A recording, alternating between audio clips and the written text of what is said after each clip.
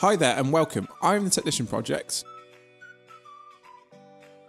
And today's tutorial is going to show you how to do a picture-in-picture in Final Cut Pro X. So we're going to start off our tutorial today in Final Cut Pro X. We're going to have a picture inserted into our timeline.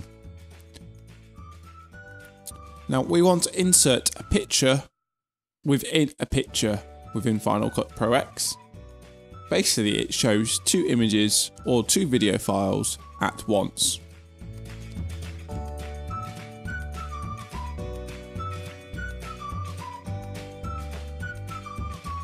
We're going to go to this clip here. We're going to expand our yellow box and we're going to click and drag that clip into Final Cut. And we'll make sure our top clip is highlighted.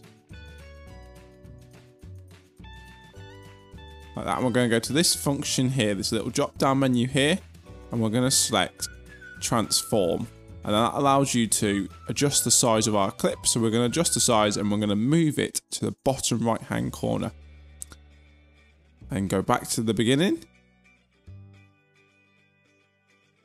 And as you can see, there's two pictures within the same timeline, a picture within picture. If you enjoyed the video today, please leave a like rating and subscribe for more. Thank you for watching and see you next time.